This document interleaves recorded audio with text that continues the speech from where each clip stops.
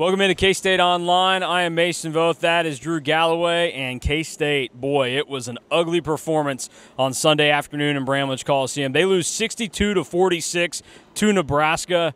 Not a great way to start the holiday break for the K-State basketball team.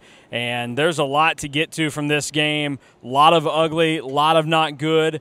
I certainly will not be as positive as Tyler Perry was after the game. I think Tyler Perry's words were that there are still positives to take away from this game, and there's no reason to be negative, something to that effect, which I don't think that's the right tone after this game. I understand trying to remain positive and not just completely dog your team and want to be too down in the dumps, but when you play bad basketball or bad whatever and you just are terrible, it's okay to admit that. Like Jerome Tang went in and said Nebraska just kicked our butts. That is true. On the scoreboard, Nebraska kicked K-State's butts. On the offensive boards, they kicked K-State's butts. K-State kind of kicked their own butt today, though. K-State had bad shot attempts. They did not play smart. They played with a lack of effort, certainly on the offensive glass at least. It just was not very good all around for them. And I don't know if it's a lack of taking accountability after a loss and just trying to remain overly positive or what it is, but this was a bad game for K-State, and it's okay to admit that.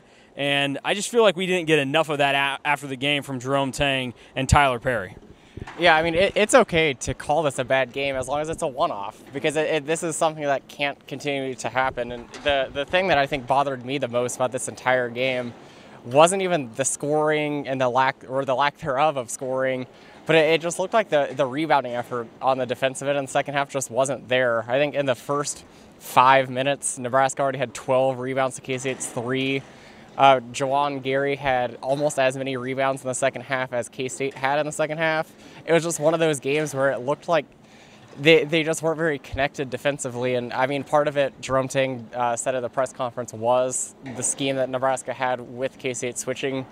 But half of rebounding is just effort.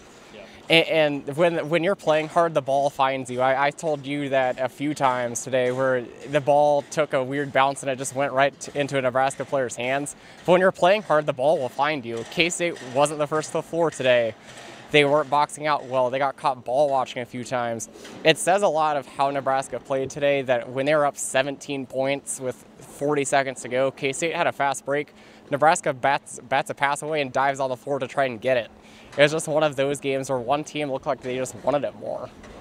And I like what you said about it's okay to say that you played bad as long as it doesn't happen again.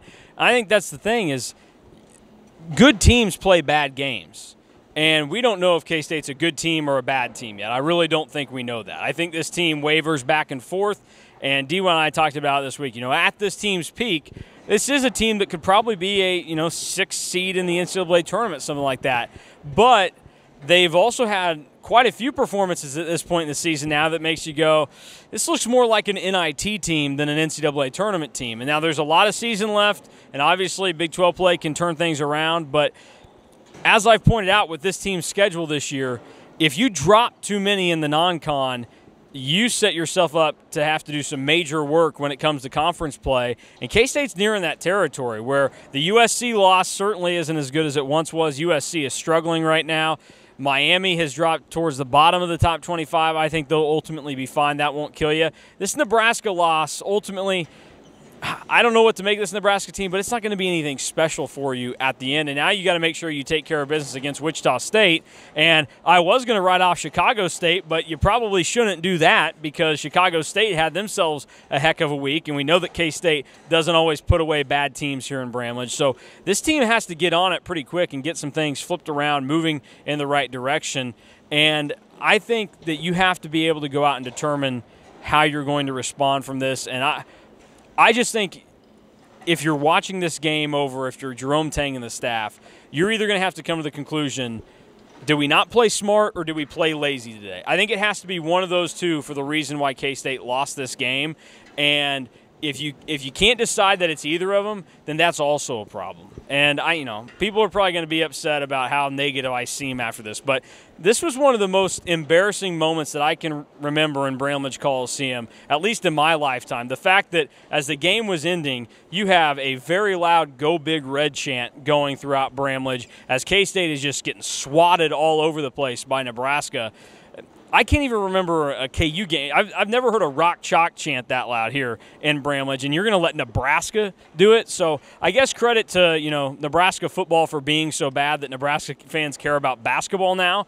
But this was not good for K-State today. And on the player side, I don't know that I can even really find a player individually that I said, oh, that was actually a positive performance, though. I think they all just equally played a bad game, and I'll chalk that up to, like you said earlier, bad game, maybe not a bad team, but they've got some bad team characteristics, and they need to address those and get those figured out pretty quick. Yeah, I mean, last year's team got their butts kicked by Butler, but I think that we felt a little differently because even though the schedule was a little bit softer, you could see flashes. And with this K-State team, we're still really kind of looking for more consistent flashes. Like you haven't gotten that yet this year. Like the Villanova game was good, the LSU game was good. But what makes this performance just more head-scratching is last week was probably the more acceptable time with everything else going on off the court to come out and just have a dud. Where today it doesn't really make sense. And especially because the first half, where most of my issue with this game comes from is effort. And the first half, I thought K-State played really hard. The second half, it looked like they came out of the locker room and just didn't care. And that's the concerning part going forward. And especially on the offensive end, it was kind of every man for themselves, and they were very disconnected on offense. I think that you could probably count on two hands out of the 60 shots K-State took. You could probably count on two hands how many of those were actually good shots. And that's not a good sign, in an offense where you have 60 shots. Because both teams shot, I think, worse than we expected coming in. But it's not like they were getting great shots. And Nebraska was constantly getting great looks, and they were missing good looks too.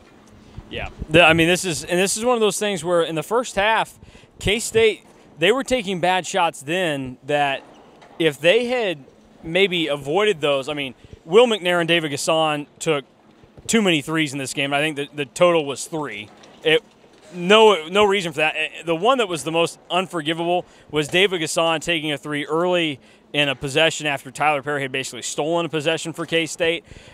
This K-State team probably could have been up double digits at halftime if they had just been smarter in the first half, and that's why I tend to think that it was more of a basketball IQ thing, which I've all season. I just don't think this team has it right now. I asked Jerome Tang about it after the game.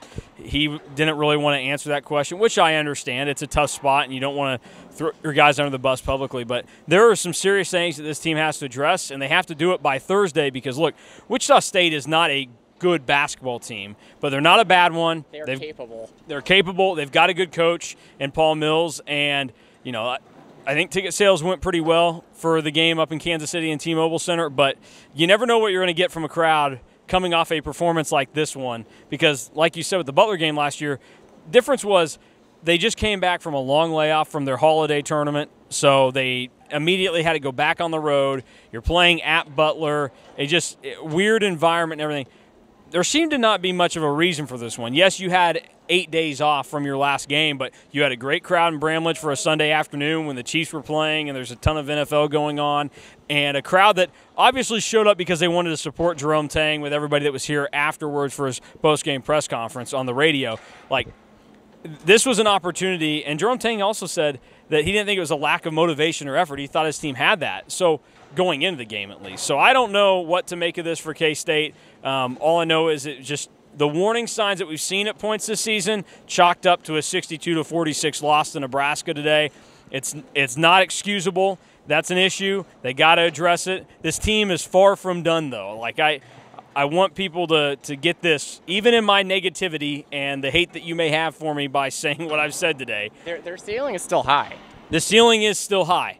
And this team will not be a complete product, and they should not be fully judged until we get basically a month of Big 12 play under the belts of everybody. But it's not looking good right now, and it's just kind of disappointing how this team has had stretches this season where you bring everybody on board and then you do something, you go, I'm off.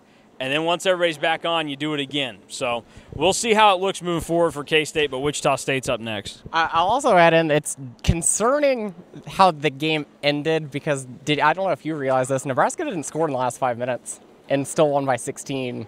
So that is concerning going forward. The fact that K-State only scored 12 points in the second half is concerning going forward. But it can be okay if it's just one game. And I think that people need to realize that too. But this is all of the warning signs that we kind of saw in the Oral Roberts game, the Central Arkansas game, where they just flipped gears. Against a capable team, you can't just flip a gear like that and expect to come out and win. Yep, not a great showing for the Cats. We'll see how things look come Thursday against Wichita State.